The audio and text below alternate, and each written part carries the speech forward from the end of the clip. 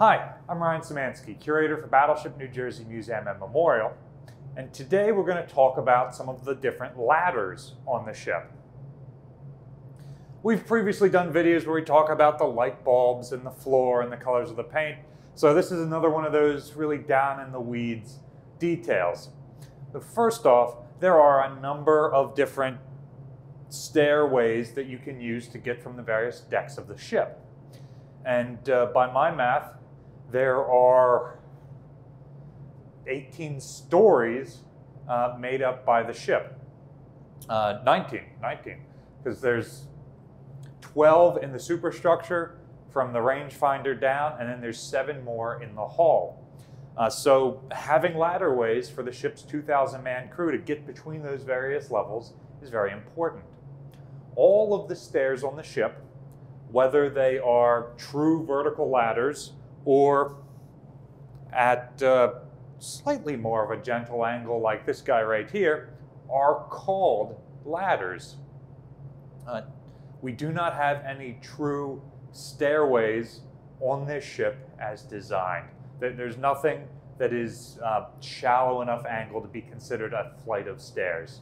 And because on the original wooden ships, all of these access ways were ladders, the Navy just keeps that term right on going. Never let progress stand in the way of tradition. Angled ladders like this are the most predominant. People ask me all the time how I go down them so fast. And one of my coworkers always used to say the first 10,000 times are the hardest. So basically, experience.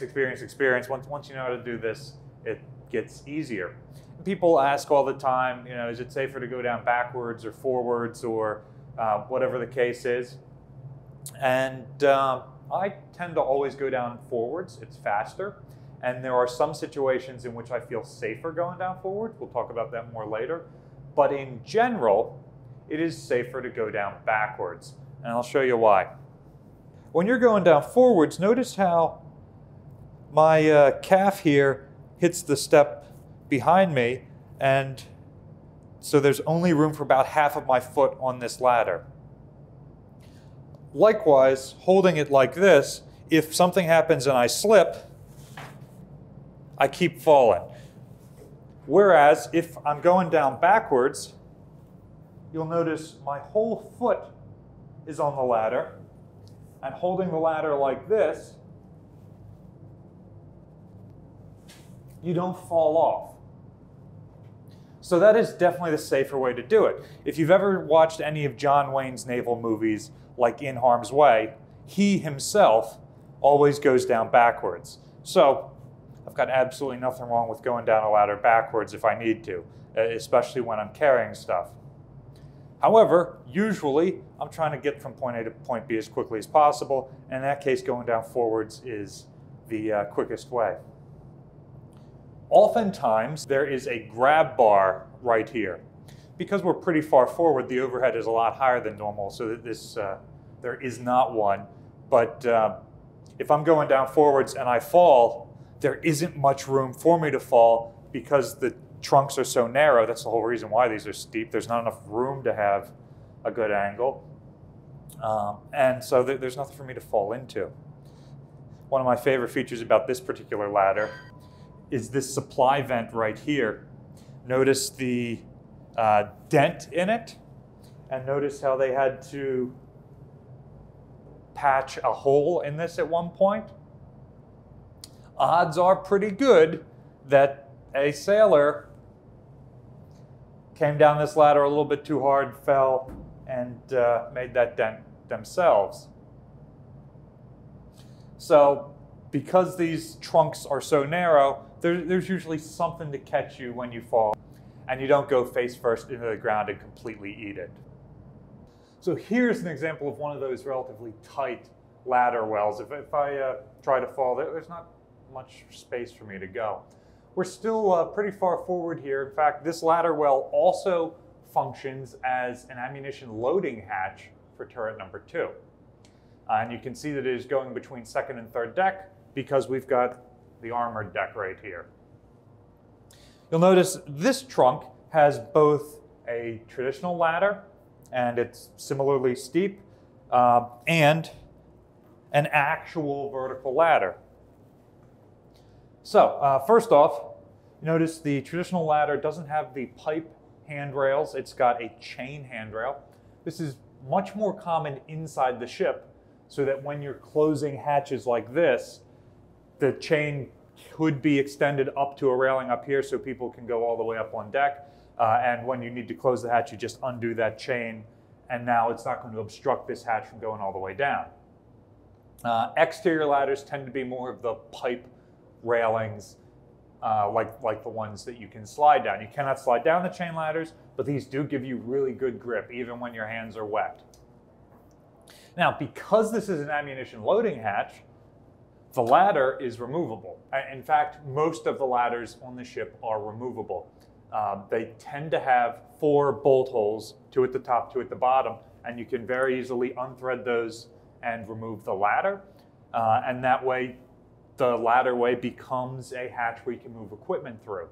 Because this was used for loading ammunition, this ladder can be removed pretty easily. And there is a true vertical ladder on the side here, so sailors can still use this ladderway even when the ladder is removed. Many of these ladders, especially in the storekeeper areas and back in the mess decks, have a flat metal plate on the back. Some people think that's so that you can't kick through the back of the ladder, drop something through. That's not really the cause or the reason for it. The actual reason for that is so that you can flip the ladder upside down, and now you've got a slide. Not for the sailors, but for all the supplies that you're loading down. You just drop these boxes right down that slide into the mess decks or supply spaces. Some ladders also have rails on them that fold down, which serves the same purpose. It's worth mentioning that any of the ladders with netting like this, that was added by the museum for people's safety so someone doesn't fall out. In shipboard use, it would just be this railing here and there would be nothing else. So now we're on second deck, not too far from the post office. If you're following from your booklet general plans at home, we're in 2 TAC 95, TAC 2, TAC L.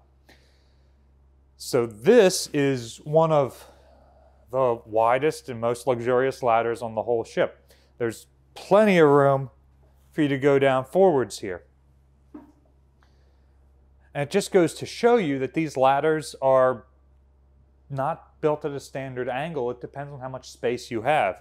In this room, you've got a fair amount of room before you hit a bulkhead, so they were able to put a less severe angle on it. We'll see in a minute, the one on the other side of the ship has less room, and so it is at a far more severe angle. This also may have to do with the fact that if you are going forward or up, you're using the starboard side of the ship, and if you're going aft or down, you're using the port side of the ship. We've talked about this in other videos, but because during general quarters and other events you've got thousands of guys going back and forth and they got to get there quickly, there is traffic flow to the ship. So forward and up, you're using the starboard side and starboard side ladders, and aft and down, you're using port side ladders. So the up ladders on the starboard side tend to be at steeper angles, whereas the down ladders on the port side tend to be at shallower angles like this one. So here's the same ladder on the opposite side of the ship. We're now on the starboard side where you're supposed to be going up instead of down, and you can probably tell that this is significantly steeper. This is one of those ladders I absolutely hate to go down. One, because it's so steep, and 2, because unlike most places where there's a trunk and if I fall, I'm able to catch myself, here there's a wide open door, so if I fall, I've got enough room to really beef it bad. So this rule with the ladders tends to be the case throughout second deck on the Iowa class.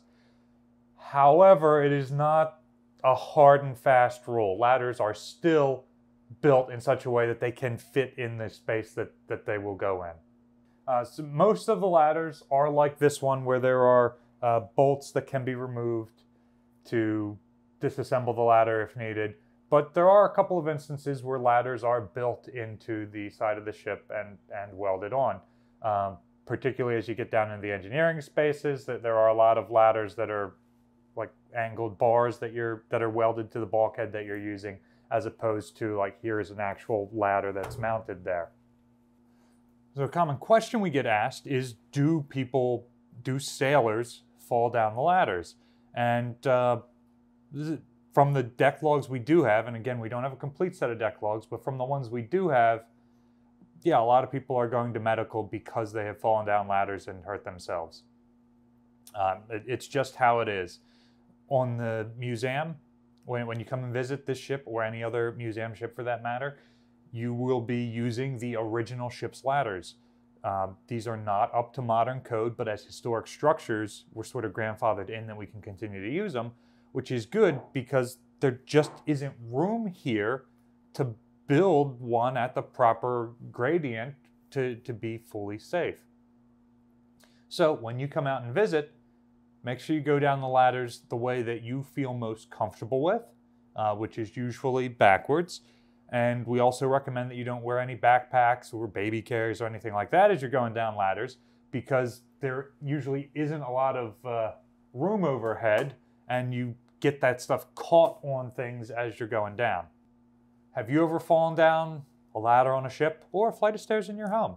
I know I certainly have. Let us know in the comment section down below. Battleship New Jersey receives operating support from the New Jersey Department of State, also from a number of other private individuals and businesses. We really appreciate the support. There's a link in the description below if you'd like to continue donating to help. You can also support the museum by liking, sharing, and subscribing so more people find out about us. Thanks for watching. If you'd like to spend an evening with me and other battleship enthusiasts and support the museum, Saturday, January 8th, we are hosting a meet and greet on board the ship. This starts at 4:30 and will probably run to about 9 p.m. During the talk, I'm going to answer questions from people like you, and also we're going to talk about my opinions on a couple of my favorite questions. One of them, what would a modernized Iowa-class battleship look like in 2022? And another one, what would have happened if Battleship New Jersey was in the San Bernardino Strait? Those are just a couple of the questions. We'll have some other ones, and again, you guys can submit questions. This talk probably will not end up on the YouTube channel, and if it does, it'll be months before it happens. So if you're in the area and you want to support the museum, I'd love it if you came out and met me. The winter is traditionally a very slow time for the museum, so coming out and participating in events like this really helps us get through to the next busy season. There's a link in the description below with more information if you're interested in attending.